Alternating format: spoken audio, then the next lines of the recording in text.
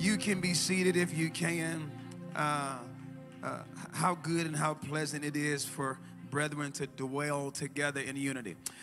It's always a blessing when we get a chance to come together and do something for God in a unified spirit. This is not just going to church. This is the coming together of believers where Jesus wants to meet us. And most people underestimate it because we've made church just religion and an experience. But if we would believe the word of God, he said, wherever 2 or 3 come together in my name, I show up and I meet them there. So thank you, Jesus, for being in the room. We are a true church. This means we are transparent, real, and unedited. Don't want to be any other way. Everything else is weak, all right? We have been in this build series. Has this series been blessing anybody? All right. We are still in it, and we've got a ways to go. What up to our E-Church online family, E-Nation? What up? What's y'all? How y'all living? Love, peace, and soul, all right? Glad to have you all. Every time I travel, I run into somebody on E-Nation. It always blesses my heart, all right?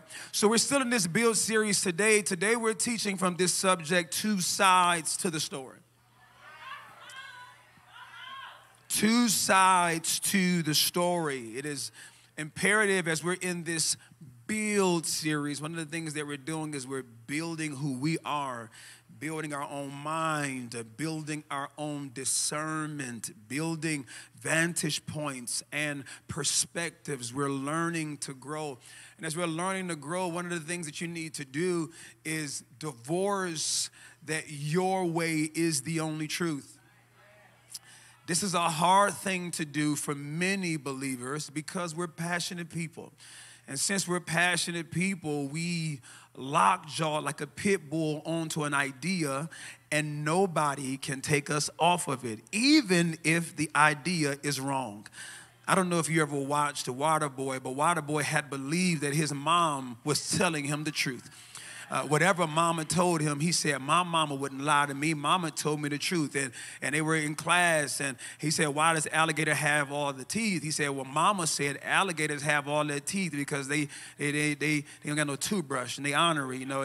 And he's really lost looking at him as he's talking, and the professor says to him something that broke his heart. He said, mama's wrong again. And he said, Mama's never wrong. You're wrong, Colonel Sanders. He was angry. He was angry. The professor was calling out his belief system. And I'm just saying this. I don't want to fight you this morning, but I want you to listen, that maybe some of the stuff you've always believed wasn't 100% true. You know, it's hard to grow up and realize that some of the stuff you believe was never true. To have those coming to Jesus moments where you swore up and down that person was the best person in your life, and then you grow up and find out that person had a history too. You know, I was shocked that my grandmama wasn't always saved. I said, no, my grandmama loved Jesus. She said, oh, no, back in the day, baby, I used to walk the street. I said, wait, no, Grandma. Grandma, don't tell me that. I thought you loved Jesus at 3. You start to learn that there's 2 sides of the story.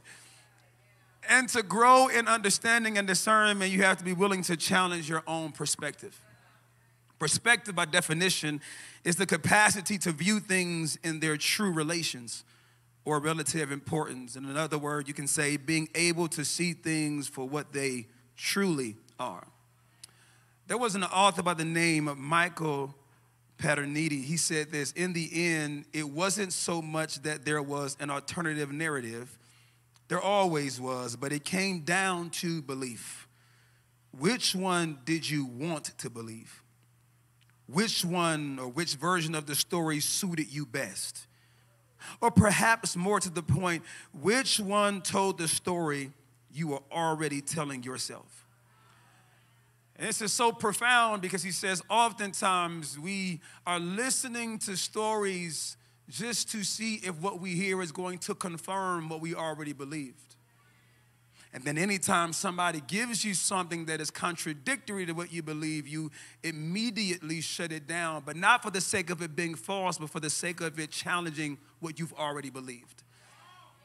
This is a real challenge, and we find this within Scripture. We're still in Nehemiah 6, verse 17. It says, during those 52 days, many letters went back and forth between Tobiah and the nobles of Judah. Now, for 52 days, letters are going back and forth. The entire time that Nehemiah was building, he was also fighting. The entire time that he was building, he was also fighting. There was never a time where he was allowed to rest. Never a time. And I need you to know that just because you decide to take a day off, that does not mean the enemy will take a day off. You have to remain prayerful. I know you get fatigued, and that's exactly what the enemy is banking on. He's banking on you saying, you know what, I'm just tired. Today ain't the day. And that's the day he comes knocking on your front door. The one day you decided that you weren't going to put your armor on. The one day you decided that you were going to stop praying. The one day you decided you were going to stop following God. That's the day he comes to attack. Read the Bible. It was the one day David decided not to fight, that he fell into the worst mistake of his life. The enemy knows that at some point you get fatigued, and he's banking on you taking a day off.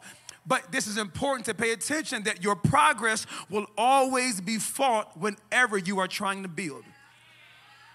Your progress will always be fought. All 52 days, Nehemiah was fighting. And if you're trying to build something, your progress is going to be fought. If you are trying to build a new life, maybe you coming out of the lifestyle you used to live, and now you want to live for Jesus and you want to do it right, your progress is going to be fought. It's going to be fought through struggles, fought through people, fought through attacks. It's like all I want to do is have a different lifestyle, and here I am having to war every day, all because I'm not living the way I used to live. But progress has to be fought. Maybe you are stepping into ministry, and stepping into ministry, progress is going to be fought. Please know the enemy is not going to sit idly by while you snatch people out of his kingdom and just let you have fun and have your little ministry and have your little prayer line and have your little women's group. Please don't think that the enemy is going to let that happen and say, go ahead, have your way. No,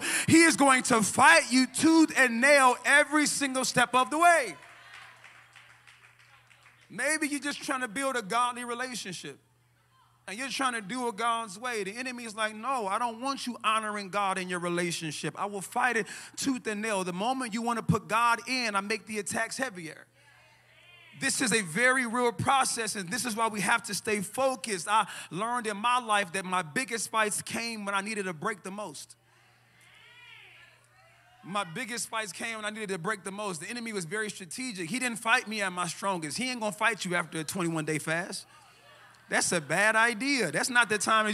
You may think, oh, yeah, he showed up and fight me. I'm telling you, this is a distraction. He's going to wait until maybe a month or two after the fast, and you done kind of kicked your shoes off, relax your feet. That's when he shows up when you are least expecting it. It's called a blind side, trying to catch you on your day off. We see this happening in Nehemiah, that he's fighting him over and over and over, trying to catch him at a weak spot. And here in verse 18 is where it gets critical. It says, for many in Judah has sworn allegiance to him, talking about Tobiah, because his father-in-law was Shechaniah, son of Erah. And his son, Jehohanan, was married to the daughter of Meshullam, son of Berechiah. Now, when I'm reading this, you saying, Pastor, all I heard was a bunch of names that are difficult to pronounce. And that's why you have a pastor, because it's my job to do the research and bring you the information. Let's go, right? So here we are. Let's get the backstory on Tobiah right now. Some of y'all would say, what's the T? So the T on Tobiah is that he used to be just a servant boy. So Tobiah was not a person who was born into money. He was a servant boy who had to work his way to the top. This means that he was highly influential with a lot of people because he was not born into money. And you know that kind of story. A lot of us love the TV shows where somebody started from the bottom and had to work their way to the top. We love the song, started from the bottom, now we here. We love that, right? That I came from nothing, then nobody give me no handout. I had to go fight my way. Tobiah had to fight his way, and then he got a little bit smarter. He went and married an Israelite daughter. And his son married one of the daughters of the main builders of the wall named Meshullam. Now, Meshullam worked with Nehemiah to build the wall. As a matter of fact, 2 of the main sections were built by Meshullam. And Tobiah said, okay, how do I get relationship? So his son went and married Meshullam's daughter. So even though he was their enemy, he was connected to them by marriage. He had relationship with them because their kids loved one another. You got to be careful who you love. Their kids love one another. And Tobiah understood that this was very important, that if you want to have a different kind of attack, it has to come through covenant. Please stick with me. This is why the family of who you marry matters. All right? I'm going to see if you caught up with me. The family of who you marry matters because they can bring problems to your home that have nothing to do with you.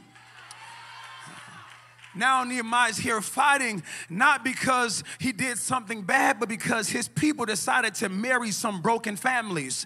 And marrying into the wrong family will have you fighting demons that did not come from your bloodline and that did not come from your ancestral lineage. You can be fighting against stuff that had nothing to do with you. I want to just give you this word that many of you may not even know this, but some of the stuff that you've been fighting did not come from your family. Some of the stuff you've been fighting has come from the family of the person you decided to love. Some of the stuff you're fighting in your kids did not come from your bloodline.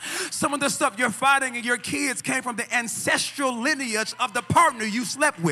And when we don't understand the value of this, we keep thinking it's just about arousal and sex and intimacy. But no, some stuff is the enemy trying to get a covenant with you by who you lay with.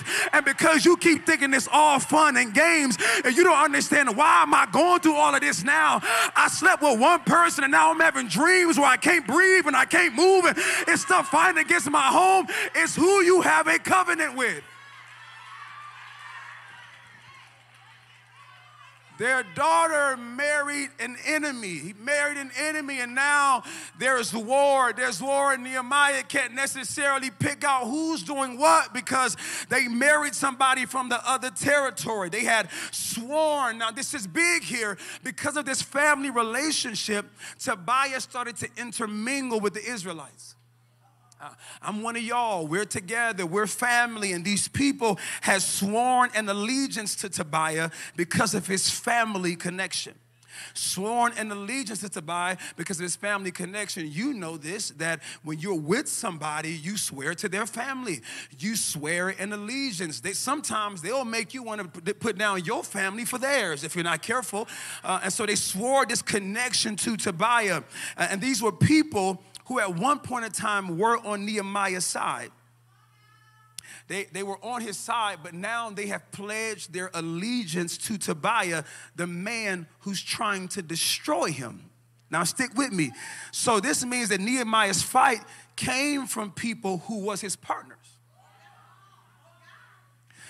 Now this may not sound like a lot, but I need you to follow along what's happening. Nehemiah's on the wall. He got partners with him. He's telling Tobiah, I cannot come down. I'm doing a great work. And I'm pretty sure his partners are right there. Yeah. Stay up there, Nehemiah. He's doing a great work. And Nehemiah doesn't know that people that's helping him has a partnership with the person trying to kill him. Okay. I need you to know the spiritual law that when the enemy cannot get you from the outside, he tries to use someone from the inside. It's an inside job. He tries to use somebody from the inside because he knows that you closed off. You don't let a lot of people in. You know, you stick to your circle. You said my foe and no more. You've been very, very tight. And now what's happening is sometimes the enemy would try to use what's closest to you. If you think I'm tripping, when he knew he could not get to Adam, he said, what's the one person Adam would bend to? Let me go to Eve because I know he loved her. And I know I can't get his attention, so I'm going to go to the person that he loves. Ain't it crazy that the craziest fights in your life usually come from people you love and people that you brought close to you and people that you would have never imagined a sword coming from? Proverbs 18:24 backs it up by saying there are friends who destroy one another, but a real friend sticks closer than a brother. Real friends stick close, but fake friends will destroy you. If you don't know this, please hear me this morning that you can have people in your corner and they're the ones holding you back. The very people that you have sworn an allegiance to and made your ace is the one stopping your progress. It's Nehemiah's friends, they're his partners. They built the wall with him, and now they have sworn their allegiance to his enemy. In verse 19, we find it here. It says, they kept telling me, Nehemiah is saying this, they kept telling me about Tobiah's good deeds. And then they told him everything I said, and Tobiah kept sending threatening letters to intimidate me. Now, stick with me. You know, Tobiah's sending me these threatening letters to intimidate me. Me and him are going back and forth, and the whole time me and him are going back and forth, this dude is doing me wrong. But while he's doing me wrong, all these people keep telling me about how good Tobiah is. He's a good man. He does good things. We've seen him serve in the community. We've seen him work. So to many people, Tobiah was a good man. But to Nehemiah, Tobiah was a demonic force. To many people, Tobiah was a good man, but to Nehemiah, Tobiah was a demonic force. Now, before you say amen, I may have to make you think for a minute. I ask you this question: can two contradicting things be true? Can two things that are the opposite be true? They complete opposite ends of the spectrum, but both people are having a real experience. Proverbs would explain it this way in 18 and 17. It says, the first to speak in court sounds right until the cross-examination begins. What it sounds as if is that if you ever seen court, is the person who's giving the first argument sounds extremely convincing based on the facts that they have presented to the jury or the judge. But when the cross-examination comes, it seems as if they also have facts that are contradictory to the facts the first argument had. Now, can both of these be true? I want to help walk you through an understanding both mentally and spiritually. In psychology, this is known as dialectics, all right? Our mental health can be heavily determined by how we accept the dialectics that confront us. Dialectics are two opposing things being true at once. What that means is otherwise it's known as true contradictions. I'll make it plain because it's hard for you to say amen, all right? You can be an amazing human in one person's story while being the trauma in somebody else's. I'm going to preach it. It's okay. It's okay. Some people know you as amazing. You've done some great things. Ooh, you so good to the people. But then there are some people, if they were to ask about you, you aren't that amazing. As a matter of fact, you would be the bad person in their story. You would be the villain in their story. You would be the one that they're asking God to help me forgive this person for what they did to me. And here's the reality that both of these can be true. That both of these can be true, that you could have given your best and still it wasn't good enough. Not knocking you, that both things can be true. Romans 7:21 explains it this way. He says, so I find this law at work. Although I want to do good, evil is right there with me. Please stick with me that just because you had good intentions, it doesn't mean they had a good experience. I want to help you mature this morning. I want to help you mature. Well, can't nobody tell me I didn't mean good? I didn't say you didn't mean good. What I said is that to them it didn't feel good. that the world is filled with good intentions, but even while intending to be good, you still can cause some harm. Many people don't plan to have a car crash, but still irresponsible driving and texting has made them damage somebody else. And so though you may be a good person, you still have caused some real damage. These two things can both be true. I'm trying to help you mature because you've married a belief system about yourself and it's stopping your growth.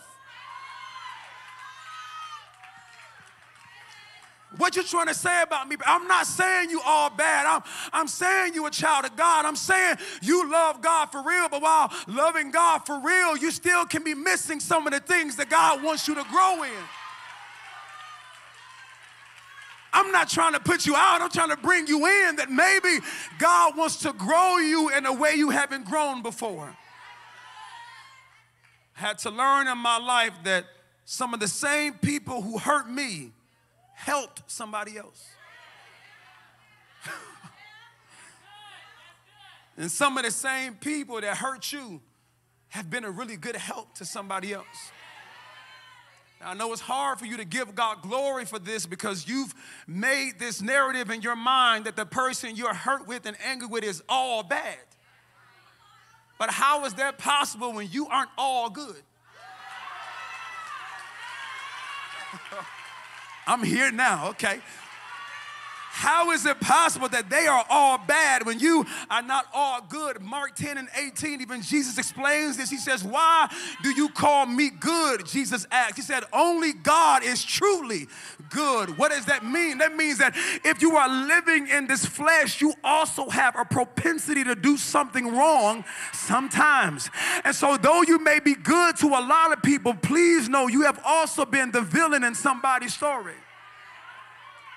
You have been the rude person. You have been the one that cut somebody off. You have been the one with an attitude problem. You have been the one that hurt somebody. You also have been the one who's been bad in their story. And while you're sitting right here struggling to forgive somebody, please know that somebody's struggling to forgive you.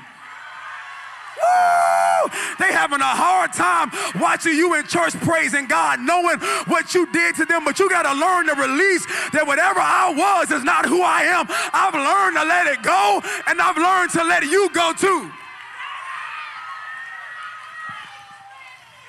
That it's two sides to the story.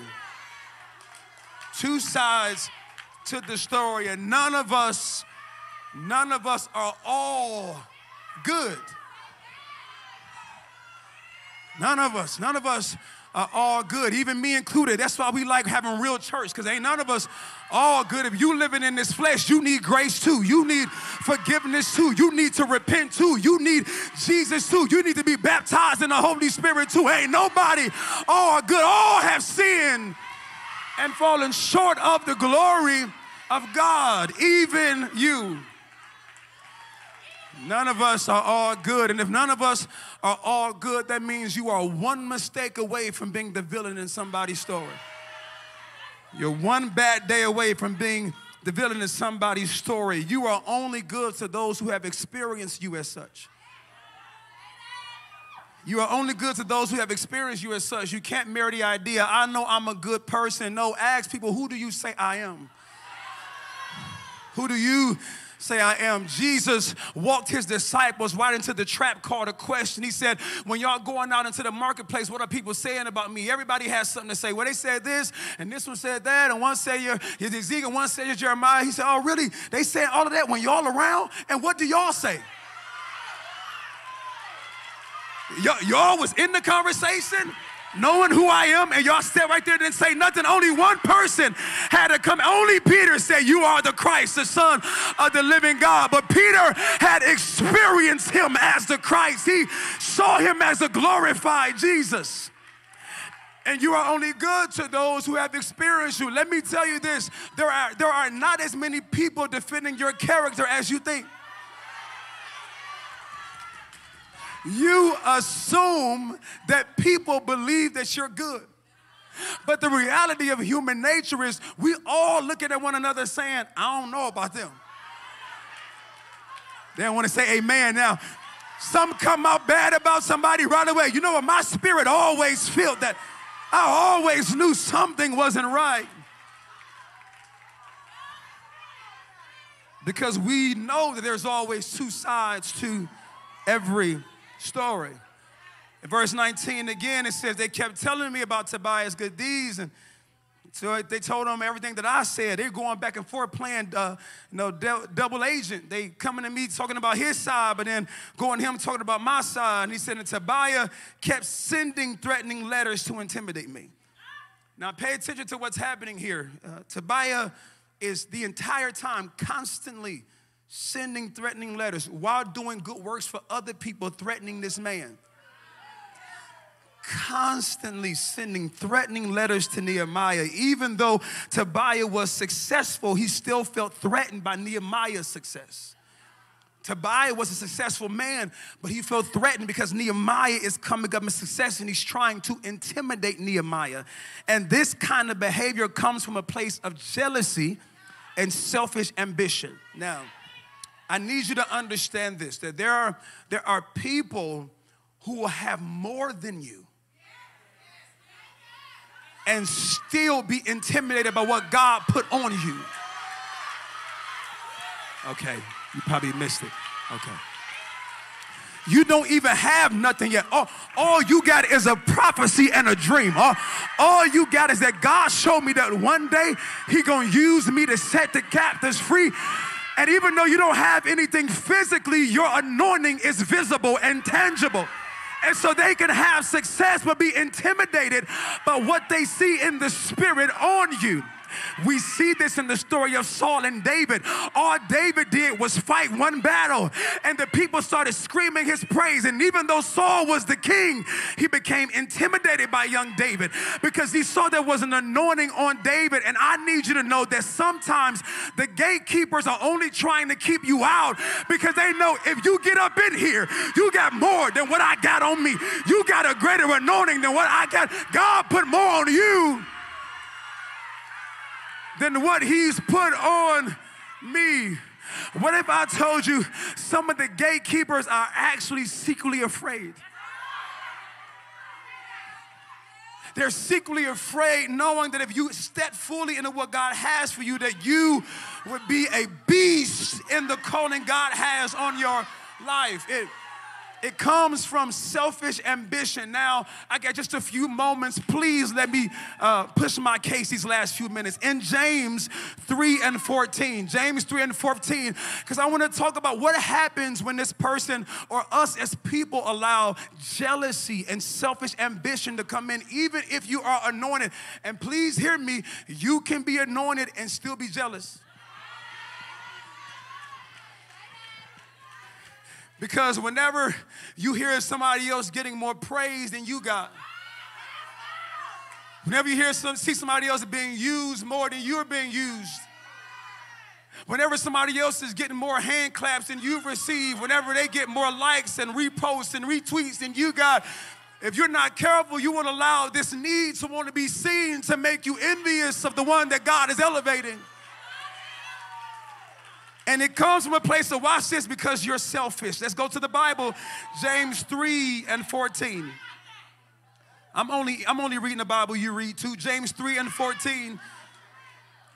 It says, but if you are bitterly jealous and there is selfish ambition in your heart. Now, I need you to understand this because a lot of times you can't see the jealousness and the selfishness from the outside. That thing hides deep in the heart. They can be right there next to you and selfish. Right there next to you and jealous. Because it's never exposed on the outside. That thing knows how to hide deep on the inside. It says that if it's in your heart, don't cover it up or cover up the truth with boasting and lying. Now, this is a very big part I need you to catch, all right? Because when somebody is jealous and selfish, the Bible actually exposes to us that many insecure people try to use bragging about their accomplishments to cover up jealousy. All right. That what they'll try to do is the moment God starts to elevate you, they'll start throwing out their accomplishments of what. I done served in ministry. I know what I'm doing. I've walked with, you're like, well, I never said that you did. All I said is that God is using me right now. I'm not coming against any way that God has used you. I'm brand new at this thing. I'm just happy that God saw me fit to even use me.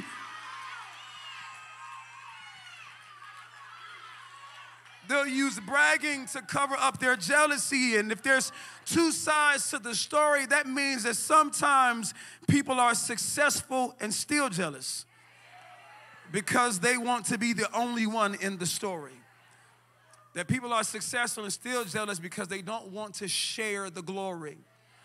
And I need you to hear me. It's one of the reasons why I love elevating other people, because I need us to know that the moment you start getting stingy with the glory, you are moving into the devil's territory. Please stick with me. I promise you, I'm prophesying this. You're moving into demonic territory. I'll give you scripture because you don't believe me anyways. Here we go. James 3:15. It says, for jealousy and selfishness are not God's kind of wisdom. Such things are earthly, unspiritual, and demonic. Thank you for the 15% claps on the left side of the building.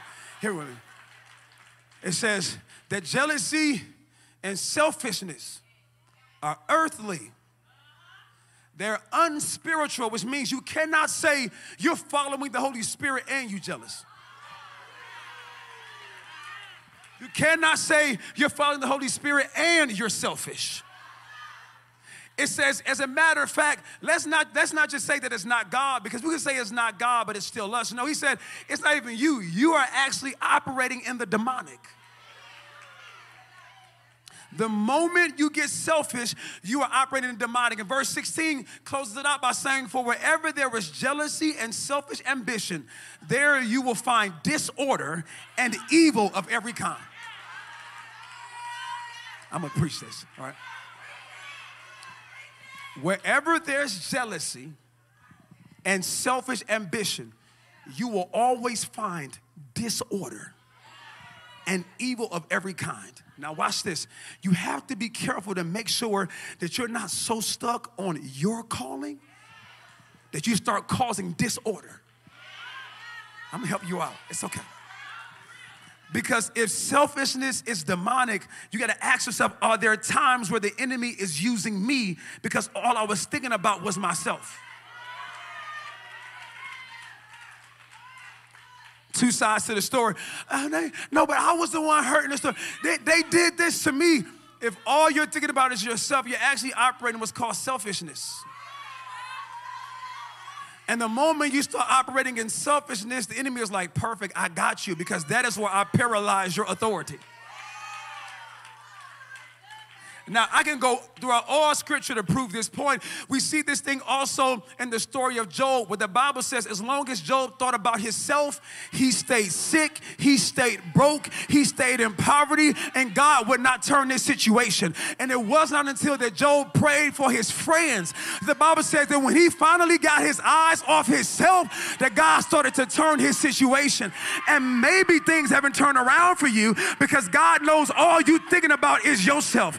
Your calling, your purpose, your money, your family, what you want me to do. But God is saying, no, when you get your eyes off of you and get your eyes on the kingdom, then I can finally put some stuff in your hands. I can finally trust you when your eyes come off of yourself. Sometimes we're so focused on ourselves that we didn't recognize we became demonic. God had to show me this, that many of us right now, we don't know this. We can think that we're building the kingdom, and what we're actually doing is building our own castle in his kingdom.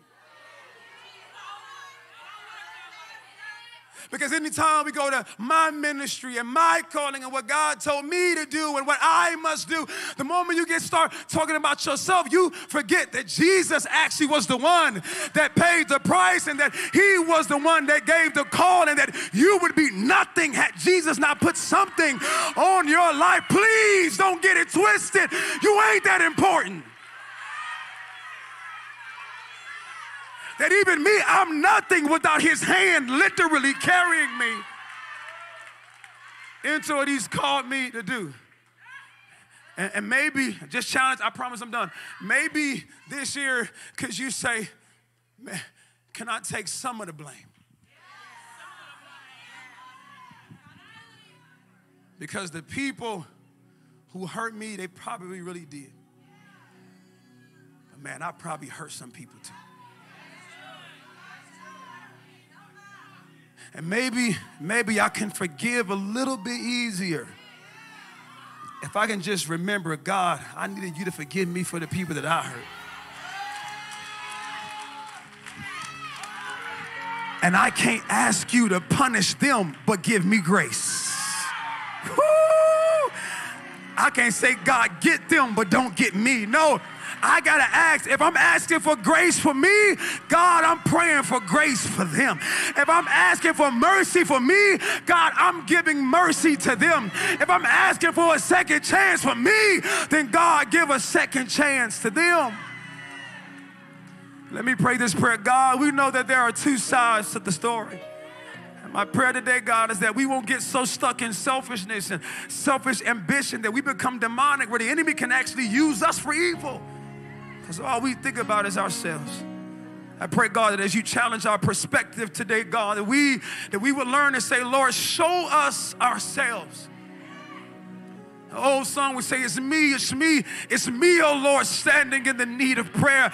This time I'm not praying about my mom or my dad or my sister or my brother or my enemy or my hater or my opposer. This time I'm talking about myself, that I need to be the one that's better and stop being selfish and so focused on what I want or jealous of other people. Let me be grateful for where you have me today. Let me appreciate what you put in my hands. Let me be grateful for where you've called for me to stand. In Jesus' name we pray. God's people said, amen. I want to do two things really quickly. Two. One, if you want to give your life to Jesus, if you never got a chance to say yes to him, or you want to submit your life to Jesus, this is your opportunity, your moment to say yes. You can come forward like, you know what, Pastor, I just want to actually give my life to Jesus and surrender. Number two, if you're looking for a church home and you want this church to be your church home, you can come forward at this time. Ain't gonna make you say nothing. Just want to get a chance to love on you and welcome you. Anybody looking for a church home and they want this church to be there, just come forward. We're gonna get a chance to hug on you, and that's it. I ain't gonna put the microphone to your mouth or nothing. I ain't gonna make you feel weird. Just come on. Hallelujah. Welcome. Welcome home. Come on. Come on. Come on. Come on. Welcome home. Welcome home. Welcome home. Welcome home. Welcome home. Let's go. Welcome home. Welcome home. Let's go. Welcome home. Welcome home. Welcome home. Hallelujah. Welcome home. I see you. Welcome home. Welcome home. Hallelujah. Welcome home. Welcome home. Hallelujah. Welcome home. Welcome home, man. Welcome home, man. Hallelujah. Hallelujah. Is there anybody else? I want to make sure I don't miss anybody before I come down. God is so good. Hallelujah.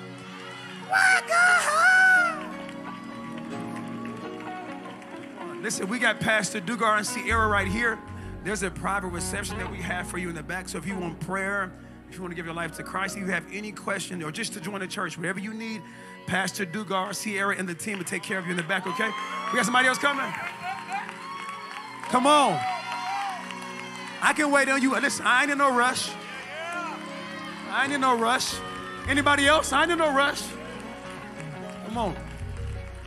So you guys can follow Pastor Dugar back to the private reception, and back there, him, Sierra, and the team will take care of you, okay? You can come this way and follow him. Let's count them off, y'all. 1, 2, 3, 4, 5, 6, 7, 8, 9, 10, 11, 12. Let's give God praise.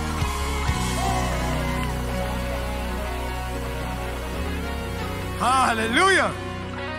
Last but not least, Jesus said, my Father's house is going to be a house of prayer. I don't know what you're dealing with, but what I know is that prayer changes things. If you're in this room and you need prayer, maybe you need prayer for God to clean your perspective. Because God, all I saw was what happened to me. I never saw what I did to them. If that's you, I pray that you will come receive prayer. We got prayer leaders up front trained, prepped, and ready to intercede on your behalf. I know that God will touch you and heal and move in so many ways. Let me release everybody else, but if you want prayer, stay in the worship space. Father, my prayer is that you would do what you always do. During this prayer time, would you heal, restore, deliver, and set free. I pray for those that are traveling home to various destinations or to go get food. I pray for safety over them. I pray that no hurt, harm, or danger will come on anybody here nor anybody connected to them. As their pastor, I'll cover their life. I'll cover their families. I'll cover their kids. I'll cover their marriages. I'll cover their relationships. I'll cover their body. I speak total health right now. In the name of Yeshua, I pray. God's people say it. All right, Evolve Nation, I love you so much.